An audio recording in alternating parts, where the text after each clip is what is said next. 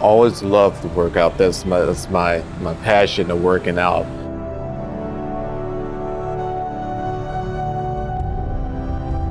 And I always, before I work out, I always say my prayers. I always go and say a prayer by myself. And I always used to ask God, why is it so into me to work out and not be out, doing what most of my friends used to do?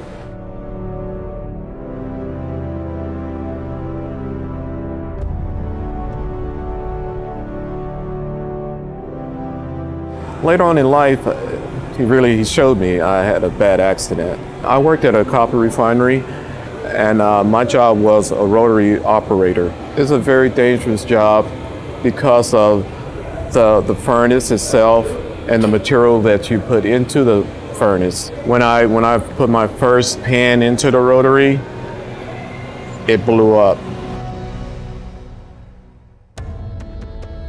One of my coworkers finally caught up with me. He said that my arms peeled like banana peelings, my skin just came right off, and I was out from then on, and I woke up like 2 weeks later.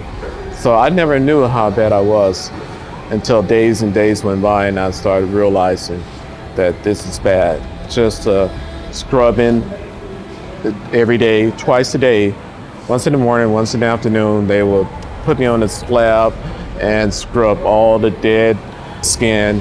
And then one day there was a piece of meat hanging out my forearm, and I asked the doctors, what is this hanging out my forearm? And then it was like 20 doctors ran over, and they all looked at nurses and everything. Then they had to cut off this hand. My first prosthetic was not successful. I wouldn't even wear it because it would fall off me. It was very embarrassing. I had to hold it up and hold it on.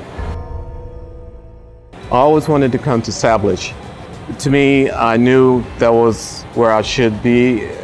I mean, by my heart, I knew that's where I need to be, and where I would get what's comfortable for me, what's good for me, and they would listen to me, to my needs, to what I want, how I live my life. I went through other places before, and it was the same thing.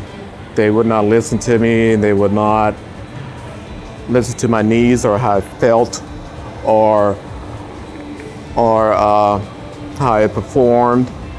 They would get upset. It's just, I could not work with those people. My prosthetist is the type that he will sit and he will listen to me, and he will analyze me, to know just what this person wants and what he's looking for and what's going to help him. And that's what I like, because he was very patient and very caring and giving. The socket is the most important thing about a prosthetic. That's the fitting.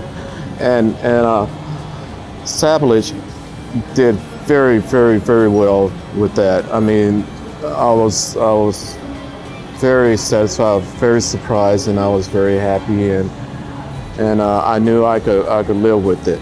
It's a challenge, and life is a challenge. Every day you wake up, it's a challenge, and it's something that I know that I could beat, that I will beat, and I'm going to always beat it. Only through God. I couldn't do it without Him. I couldn't live through this accident without Him. You always got to put God first, and He will show you the way.